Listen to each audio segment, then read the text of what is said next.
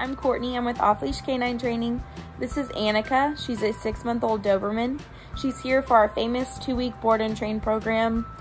Her owners brought her to me because they own a CrossFit gym and they want to be able to have Annika as their gym dog and have her be able to be around other people in the gym and be well behaved and not all over them. They've kind of been reluctant to let people love on her at the gym just because she's always jumping on them and all up in their business. So that's something that we're going to work on over the next 2 weeks, is get her nice and well mannered around people, and in that environment I'll be able to take her to the gym with me and work on staying in commands for longer periods of time while people are working out and while her owners are working.